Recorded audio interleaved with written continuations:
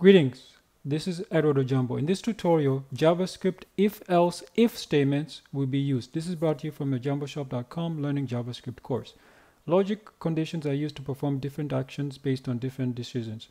Use else if to specify a new condition to test if the first condition is false. This is brought to you by the ojamboshop.com Learning JavaScript Course, which inspired this tutorial, and obviously we're going to be using the web IDE. As you can see here, we're going to use this example to specify the else if statement in JavaScript. So we can begin. First, I'll create some variables.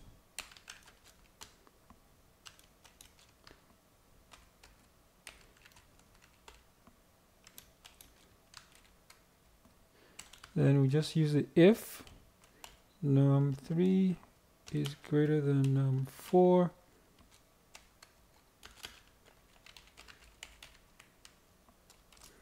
Num3 is greater than num4.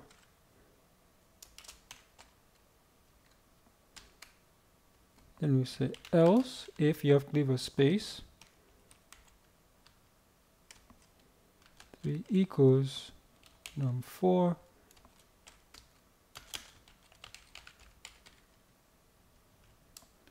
Say num3 is equal to num4.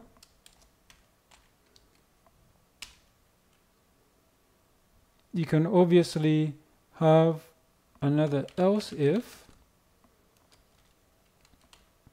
num3 is less than num4.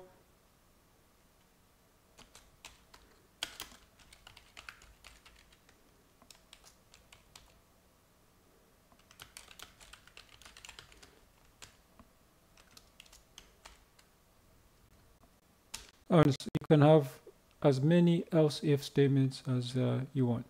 So if we compile this, oh, it's missing. What mistake did I make here?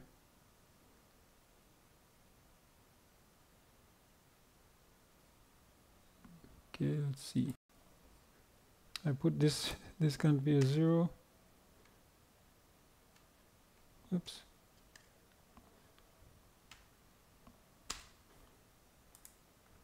See, so num3 is equal to num4. It's this one. This one is the true statement. This is false, and this one never runs because this one is true.